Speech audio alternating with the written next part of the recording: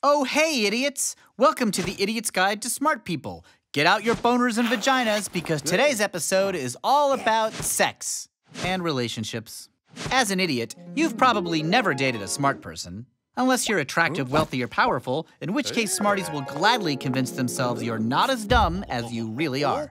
But even if you're none of those, here's how to deal with smart people, sex, and relationships. Since your idiot attention span is fading fast, let's just skip straight to the sex stuff.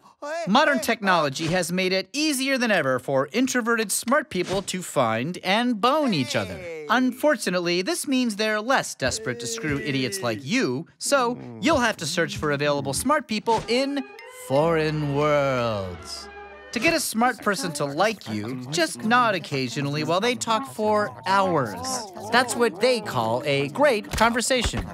Look at you go, idiot! You got a smart person into bed. Now you get to have sex with someone who will overanalyze every single second of it. And if for some reason you want to keep seeing that smart person, you'll have to trick them into thinking you actually have a brain. First off, a smart person will never trust you unless you own a bookshelf with books.